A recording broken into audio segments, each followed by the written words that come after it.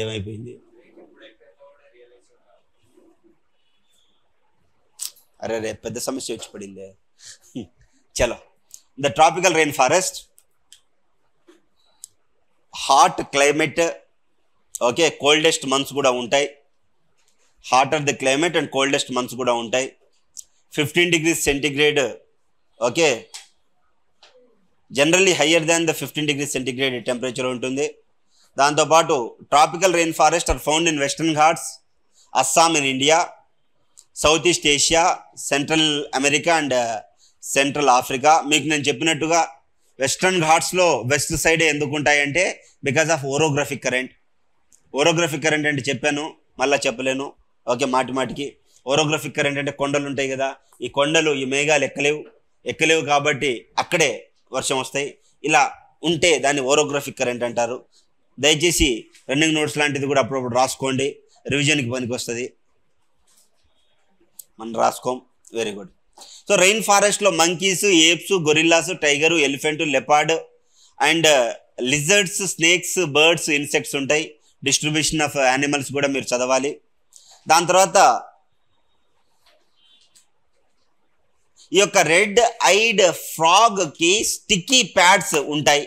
Okay, ఆ ఫ్రాగ్కి ఎందుకంటే ఆ స్లిప్పరీగా ఉండే అటువంటి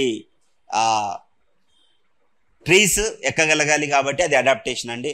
ఓకే, ఇక్కడ ఇచ్చాడు చూడండి మన రెడ్ ఐడ్ ఫ్రాగ్, వాటికి స్టిక్కీ లెగ్స్ ఉంటాయి. దాంతోపాటు ఈ టైల్ న్యూ వరల్డ్ మంకీ, వీటిని న్యూ వరల్డ్ మంకీ అంటామండి. చూడండి ఎంత బాగుందో, నీట్గా ఉంది కదా, అందంగా ఉంది కదా, ఉందా?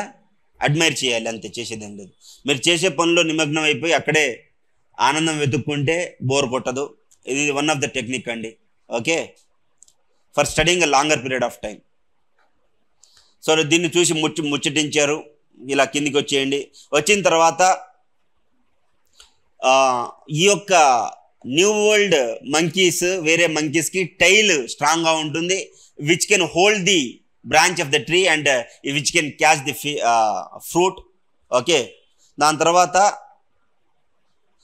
This tropical animals are sensitive hearing, sharp eyesight, thick skin colour or camouflage. Camouflage అంటే మిలిటరీ కలర్. ఓకే, ఎందుకు క్యామోఫ్లాజ్ అంటే మిలిటరీ కలర్ కాదా? ఏ కలర్ ఉంటే ఆ కలర్కి బ్లెండ్, అంటే ఊసరి విల్లి లాగానా?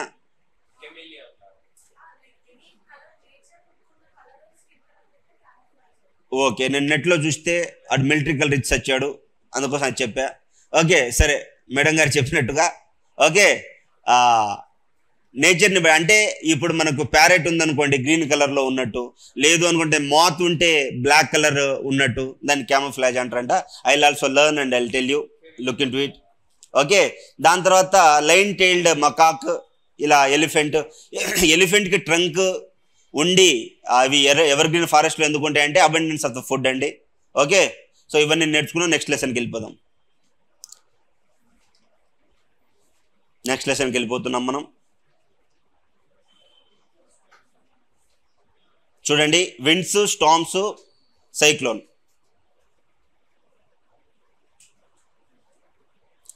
ఇవి మీకు మళ్ళా చూడండి, మళ్ళా జాగ్రఫీనే. విండ్ అంటే moving air is called wind. గాలి కదులుతుంటే ఆ కదిలే గాలినే విండ్ అంటాం. గట్టిగా ఇంకా స్పీడ్ అయితే, విండ్ స్పీడ్ అయితే దాన్ని స్టార్మ్ అంటాం. అర్థమైందా అండి? కదిలే గాలిని విండ్ అంటున్నాం, ఇంటెన్సిఫైడ్ విండ్ని స్టార్మ్ అంటున్నాం. ఓకే, అంతవరకే సరిపోతుంది మనకి. నెక్స్ట్ పేజ్కి వెళ్ళిపోదాం. అలా వెళ్తే మనకి ఇంపార్టెంట్ ఏముంది అంటే, increased wind speed is indeed అకంపనైడ్ by the reduced air pressure. Okay, ఇలా గాలి మూవ్ అవుతున్నా కొద్దీ వెనకాల ప్రెషర్ తగ్గుతూ ఉంటుందండి. ఓకే, ఆ కాన్సెప్ట్ ఇచ్చాడు ఇక్కడ. Air moves from the reason where the air pressure is higher to the reason where the air pressure is low. Okay, అందుకోసమే చూడండి ట్రాపికల్ సైక్లోన్స్, ట్రాపికల్ ఏంటిది మన బే ఆఫ్ బెంగాల్లోనే మనకి ట్రాపికల్ సైక్లోన్స్ కనిపిస్తాయి. వేరేజ్ అరేబియన్ సీలో ట్రాపికల్ సైక్లోన్స్ కనిపించవు. Okay, 100% కనిపించవని కాదు, ఇటు ఎక్కువ కనిపిస్తే అటు తక్కువ కనిపిస్తాయని. ఎందుకు సార్ అంటే differential heating of water and land.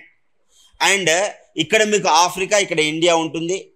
So ఈ రెండింటి మధ్య ఉన్న అరేబియన్ సీలో వాటర్ అంటే సైక్లోన్ ఫామ్ అయ్యే అంత లెంత్ ఉండదు, ఈజీగా సైక్లోన్ బ్రేక్ అయిపోతుంది. ఓకే, ఇటువైపు వచ్చేసరికి ఇండియన్ ఓషన్లో బే ఆఫ్ బెంగాల్లో, ఈ యొక్క బే ఆఫ్ బెంగాల్లో స్పేస్ ఎక్కువ ఉంటుంది, స్టోమ్ ఫామ్ అవ్వడానికి స్పేస్ ఎక్కువ ఉంటుంది. అందుకోసమే మీకు ఎక్కువ ఒరిస్సా, మరి ఆంధ్రప్రదేశ్, తమిళనాడులో ఎక్కువ వస్తాయి. ఓకే, అర్థమైందా? సైక్లోన్ ఇప్పుడు మళ్ళీ చదువుతాం, అర్థం కాకపోయినా పెద్ద నష్టం లేదు అని చూడండి. ఓకే, అర్థమైందా? ట్రాపికల్ ఏరియాలో ఎందుకు అర్థమవుతుందా సార్ మీకు? కొంచెం లైట్గా అర్థమవుతుందా? ఒకసారి ఏంటంటే ఇండియా మ్యాప్ చూసి రండి, వరల్డ్ మ్యాప్ కూడా చూడండి. This is the basic work has to be done. Indian ocean, కిందున్న ఇండియన్ ఓషన్ చాలా పెద్దగా ఉంటుంది. ఎందుకు దానికి ఇండియన్ ఓషన్ అంటున్నారు? బే ఆఫ్ బెంగాల్ అంటే ఏంటి, and bay of Bengal, Arabian sea ఎందుకు అంటున్నారు, అలా మినిమం చూడాలి సార్. చూసిన తర్వాత land geographical distribution of Australia ఎందుకు ఉంది, మయన్మార్ ఎందుకు కింద ఉంది, అలా మొత్తం మినిమం ఒక బొమ్మ చూసి వచ్చి మినిమం పరిజ్ఞానం ఉండాలండి. అన్నీ మనం క్లాస్లోనే నేర్చుకోవాలనుకోవడం it is a crime. This is not EAMCET and IIT coaching institution. This is IAS coaching institution.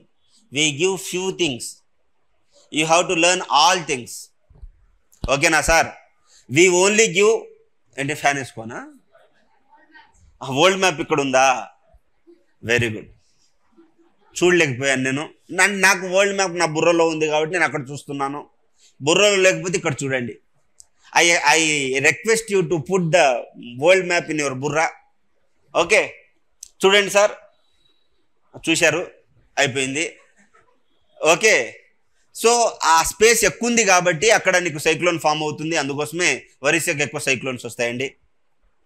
సరే, సరిపోయింది కదా? ఇంకా అలా ముందుకెళ్దాం.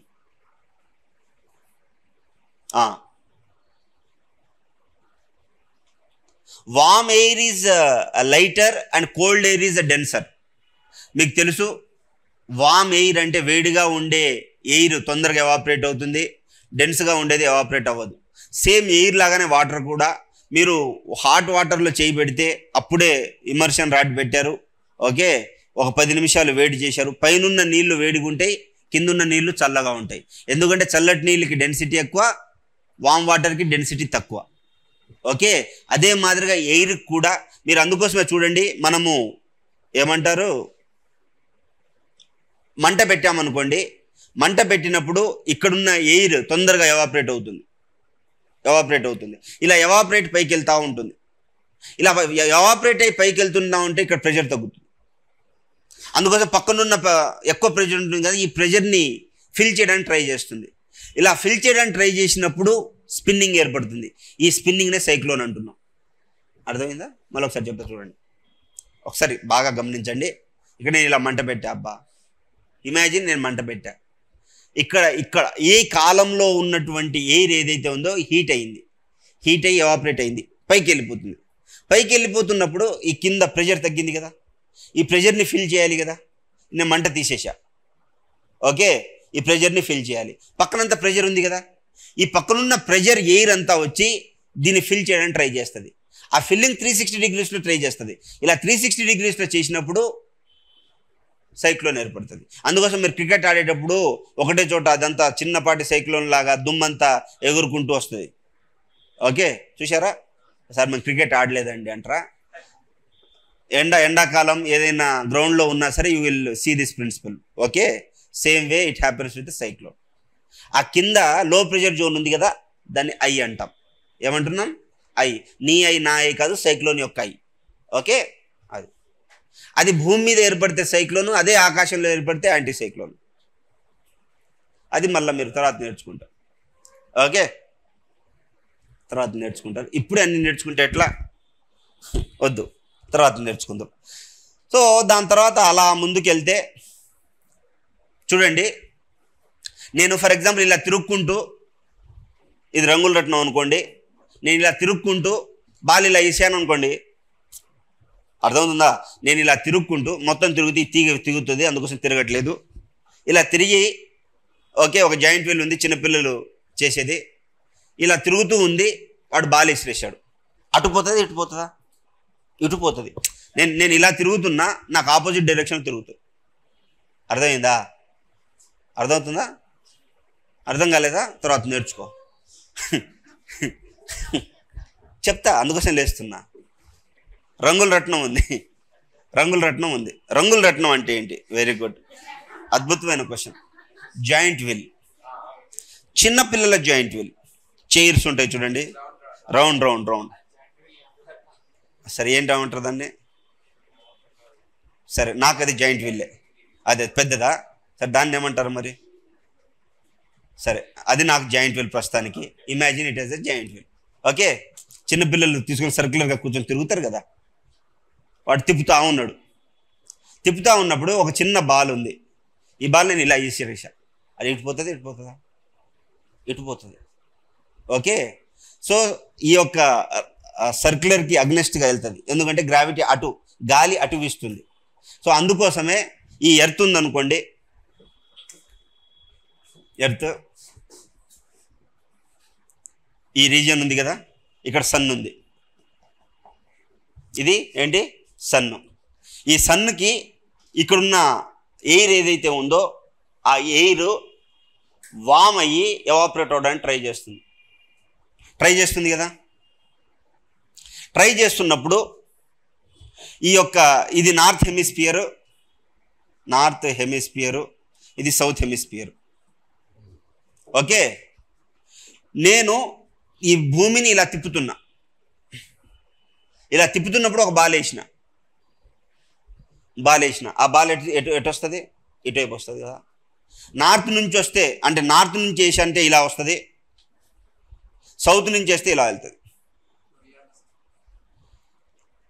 ఏదో ఫోర్స్ ఫస్ట్ అర్థం చేసుకుందాం. పేరు తెలుసుకుని ఏం చేస్తావు? ఫస్ట్ కాన్సెప్ట్ అర్థం చేసుకుందాం. ఈ విధంగా ఏర్పడుతుంది. ఇలా ఏర్పడిన వాటినే కోరియాలిస్ ఫోర్స్ అంటాం. దాని ద్వారానే ట్రేడ్ విండ్స్ ఫామ్ అవుతాయి. ఎందుకు సముద్ర పొలాలు ఒకే డైరెక్షన్ వెళ్తే ఇంకో direction రావంటే because of the కోరియాలిస్ force, because of the rotation of the earth, because of the gravitational force. పెద్ద కాన్సెప్ట్ జాగ్రఫీలో నేర్చుకుంటారు. ఇంతవరకు అర్థమైంది కదా. అది సర్కిల్లో తిరిగేది.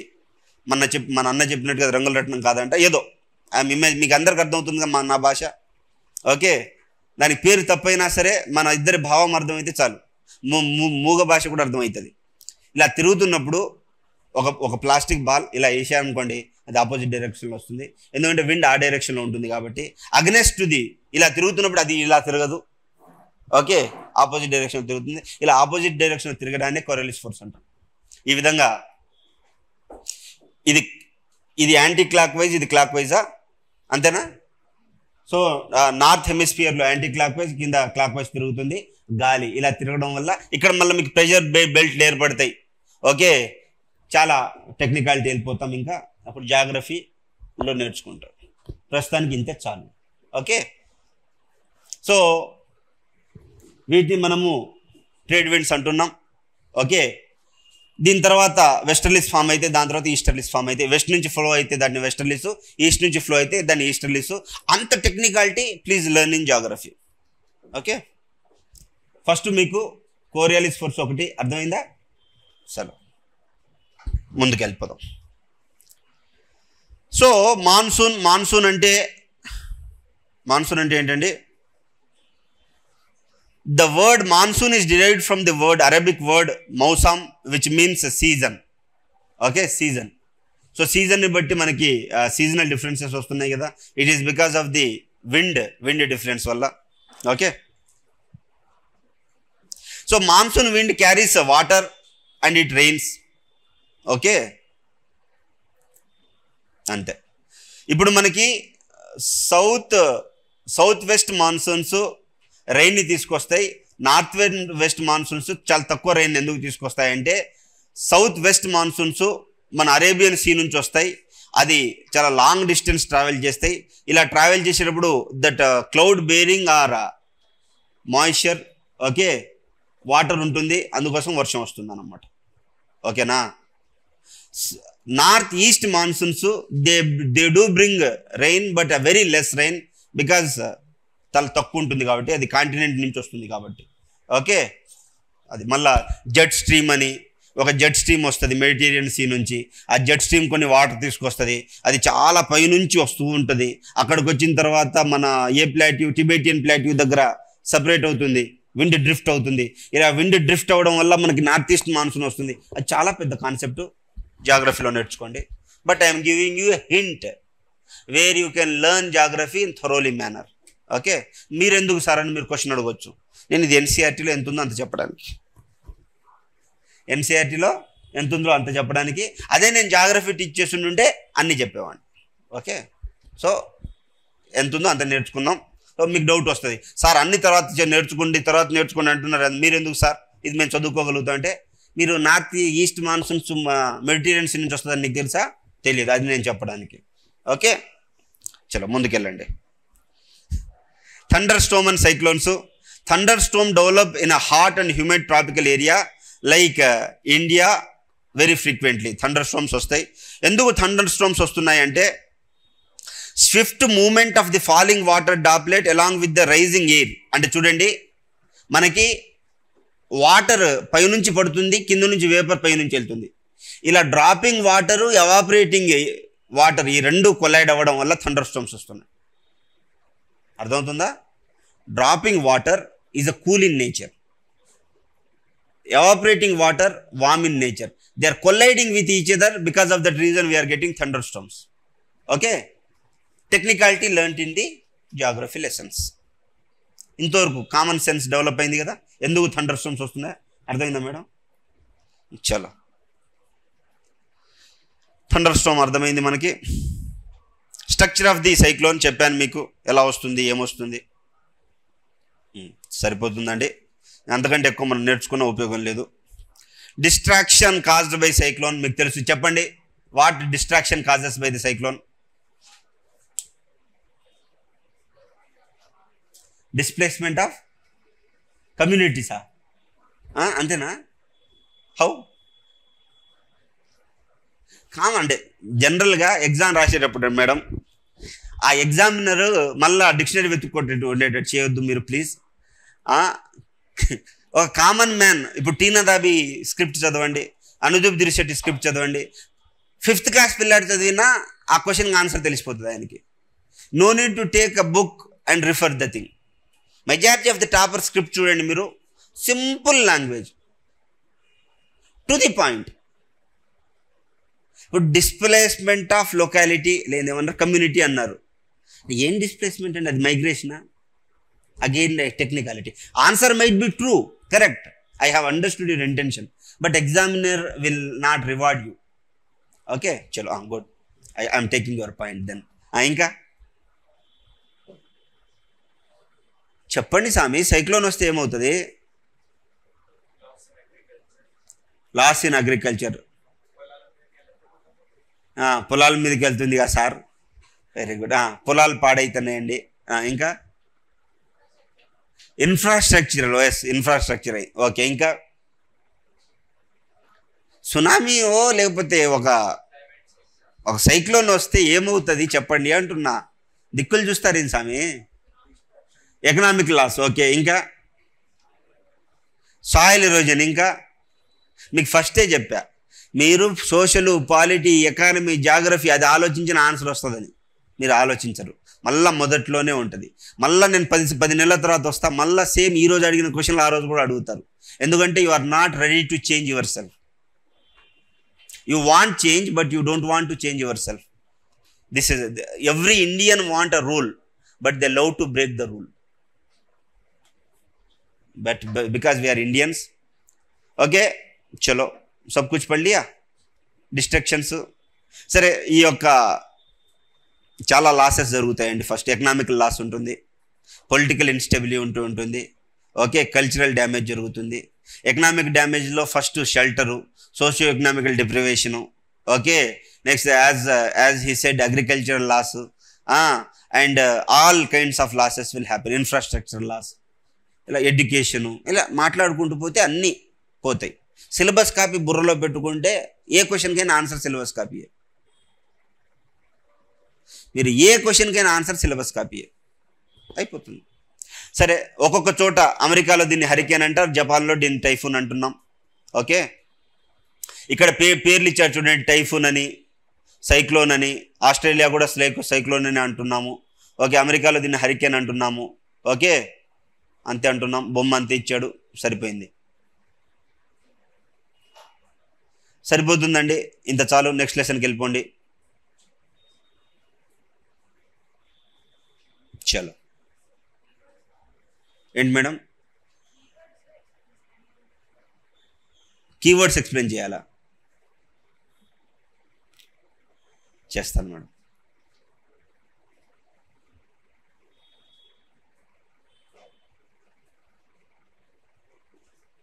ప్రెషర్ డిఫరెన్స్ని క్యాలిక్యులేట్ చేసేది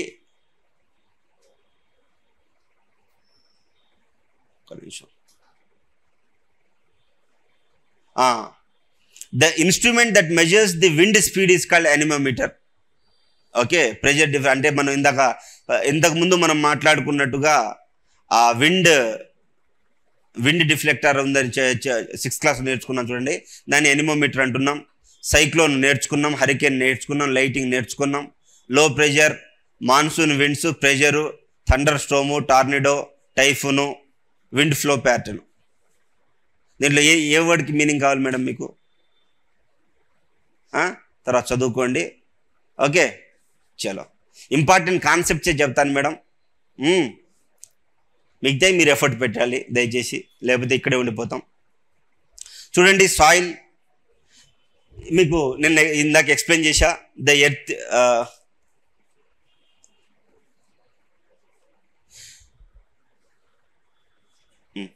చలో,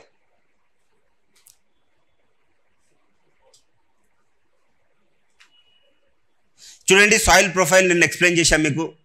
సాయిల్ ప్రొఫైల్ ఎక్స్ప్లెయిన్ చేశానా? గుర్తుందా soil profile? Soil profile explain చేశా. ఫస్ట్ ఉన్నదేమో ఫర్టైల్ సాయిల్, దాని తర్వాత కోరస్ ఉంటుంది, దాని తర్వాత చిన్న గ్రాన్యూల్స్ ఉంటాయి, దాని తర్వాత బోల్డర్స్ ఉంటాయి, దాని తర్వాత పేరెంట్ రాక్ ఉంటుంది అని చెప్పానా? అంతా ఫ్రెష్, ఏ రోజు ఆ రోజు రిఫ్రెష్ చేసి వస్తారా క్లాస్కి? Very good. ఈ బొమ్మ చూడండి, 9.2.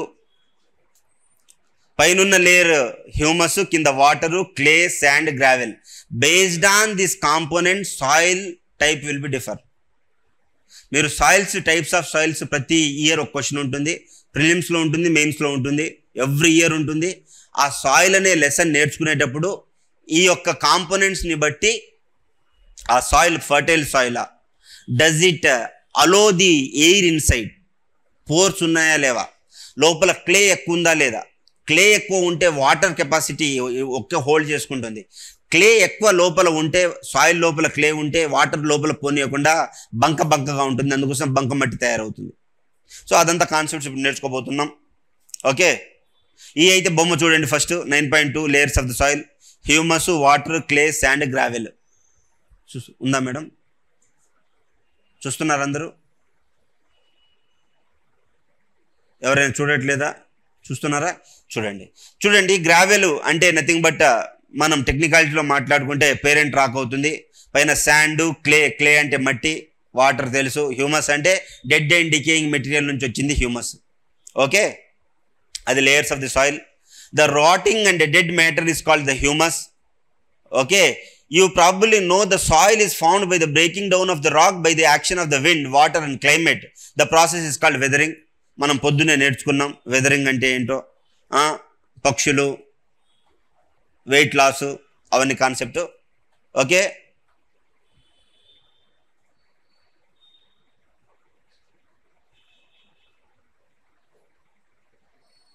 చలో, ఈ హారిజాన్ అంటే మనం ఇంతకుముందు నేర్చుకున్న ABCD అని ఈయన చేసుకున్నాడు.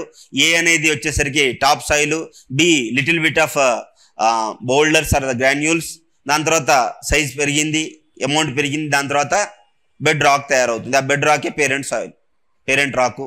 ఓకే, ఏ హారిజాన్ వచ్చేసరికి టాప్ సాయిల్, ఆ టాప్ సాయిల్ వచ్చేసరికి మీకు ఏముంటుంది సార్? మినరల్స్ ఎక్కువ ఉంటుంది. That helps in the sustaining the farming. Okay. Next layer has a lesser amount of the humus but more mineral. Okay. Next layer వచ్చేసరికి minerals ఎక్కువ ఉంటాయి. అది బి హరైజాన్. సి హరైజాన్ లో వచ్చేసి సిడిలో ఎక్కువ స్మాల్ లమ్స్, రాక్స్, క్రాక్స్, క్రీవ్స్ ఇవన్నీ ఉంటాయి. దాని తర్వాత బెడ్ రాక్ ఉంటుంది. సాయిల్ టైప్స్ అండి. The mixture of rock particles and humus is called soil. What do mean by soil? Soil is the mixture of rock particles and humus. అంటే ఈ యొక్క చిన్న చిన్న రాక్ పార్టికల్స్ మరియు అక్కడ దొరికేటువంటి డెడ్ అండ్ డికేయింగ్ మెటీరియల్తో ఫామ్ అయినటువంటి దాన్ని మనం సాయిల్ అంటున్నాం. ఓకే. సాయిల్లో టైప్స్ ఆఫ్ సాయిల్స్ ఉంటాయండి. Sandy soil, క్లేయీ soil, loamy soil. మనకి ఏ పంట పండడానికైనా లోమీ సాయిల్ కావాలి. ఎందుకు సార్ లోమీ సాయిల్ కావాలంటే explanation. Okay.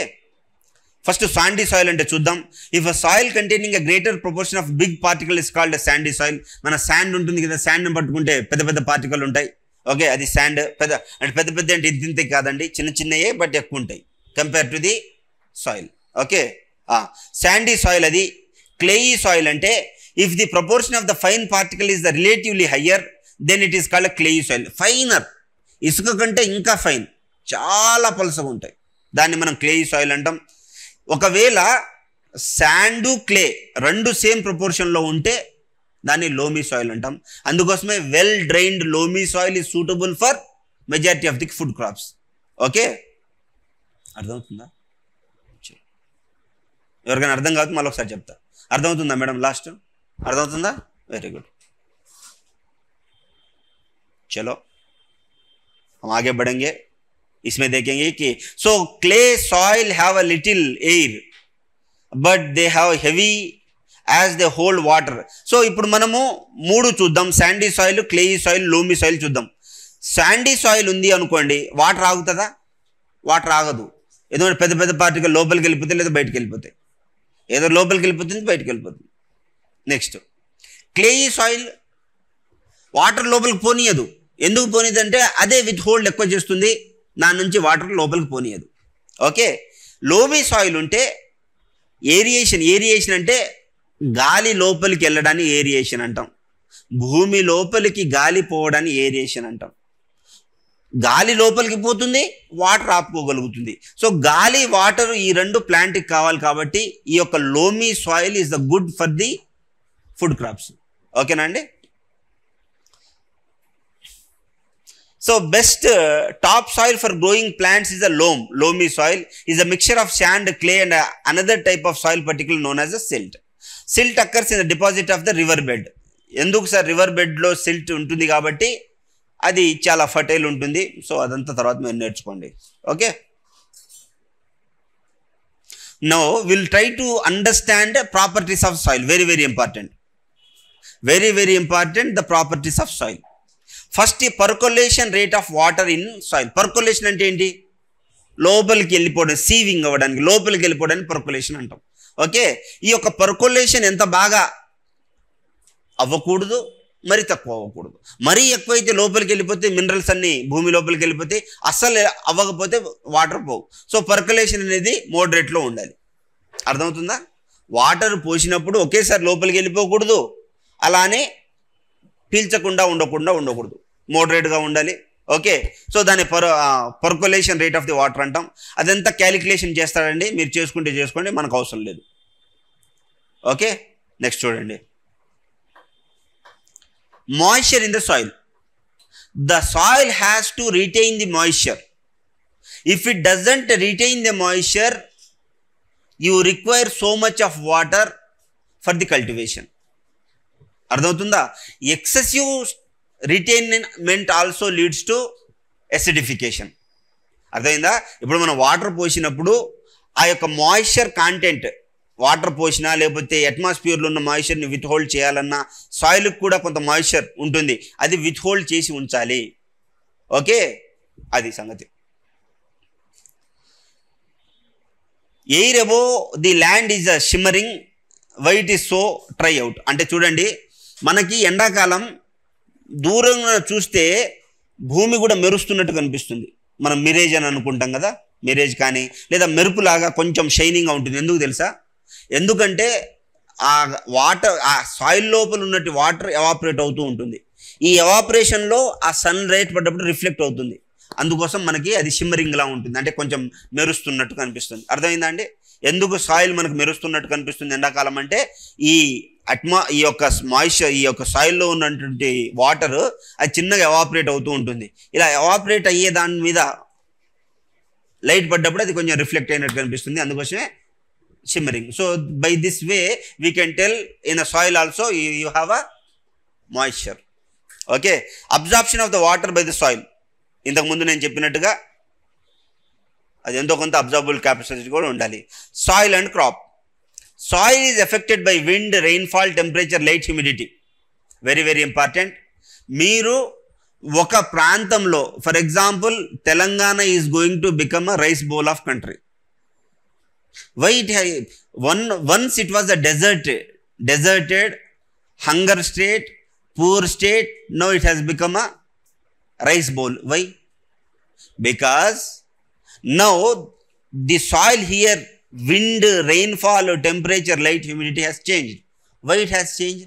Because of Mission Kakatiya, because of percolating the Inkudu Guntalu, because of the Kaleshwaram, because of the major other factors. Okay, so by this way the availability of water has been increased. Because of that reason, once a poor state, now it has become a rich state. Why?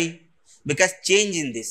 Now when you are studying about your states, might be any state, అప్పుడు ఈ యొక్క factors ఎలా ఉన్నాయి చూసుకోండి, దాన్ని బట్టి ఆ state rich ఆ పూరా తెలుస్తుంది. ఎందుకంటే ఏ రాష్ట్రానికైనా economy first starts with agriculture. Okay, చలో ముందుకెళ్దాం. చూడండి, ఇక్కడ వీడిచ్చాడు ఎన్నో పేజ్ నెంబర్ అంటే మీరు you might be confused with this. 103 page number చూడండి. 103 పేజ్ నెంబర్. ఈ ఏ కేస్ స్టడీకి పైన clay and loamy soil are both suitable for growing cereals like wheat and gram. Such soil are good retaining water. క్లేయి and loamy soil wheat and గ్రామ్కి helpful ఎలా? ఇక్కడ types ఇచ్చాడండి, ఇది చదువుకోండి మీరు. For paddy, soil rich in a clay and organic matter having a good capacity to retain a water is ideal. అందుకోసమే చూడండి, నల్ల మట్టి లోపల, నల్ల రేగడి లోపల వరి ఎక్కువ పండుతుంది. ఓకే, వరి ఎక్కువ ఎందుకు పండుతుంది సార్ అంటే వాటర్ రిటైన్ ఎక్కువ చేయగలుగుతుంది కాబట్టి. ఓకే, దాని తర్వాత lintels, masoor and other pulses, loamy soils which are drain water easily and required. So ఎంత వాటర్ కావాలో అంత ఉంచుకొని మిగతా వాటర్ని డ్రైన్ చేస్తుంది లోమీ సాయిల్. అందుకోసమే అక్కడ ఎలాంటి లెంటిల్స్, పల్సెస్ అక్కడ మనకి కల్టివేట్ చేస్తున్నాం. సో దీన్ని బట్టి మీరు సాయిల్ డిస్ట్రిబ్యూషన్ చూడండి ఫస్ట్. ఇప్పుడు మీరు చదువుతారు కదా, చదివేటప్పుడు ఏ సాయిల్, టైప్ ఆఫ్ సాయిల్ చూడండి, చూసి టైప్ ఆఫ్ అగ్రికల్చర్ చూడండి. టైప్ ఆఫ్ అగ్రికల్చర్ చూసి అక్కడ రైన్ ఫెడ్ ఏరియానా, రైన్ ఎక్కువ ఉన్న ఏరియానా చూడండి. రైన్ ఫెడ్ ఏరియా అయితే సపరేట్ స్టేట్ కోరుకుంటారు,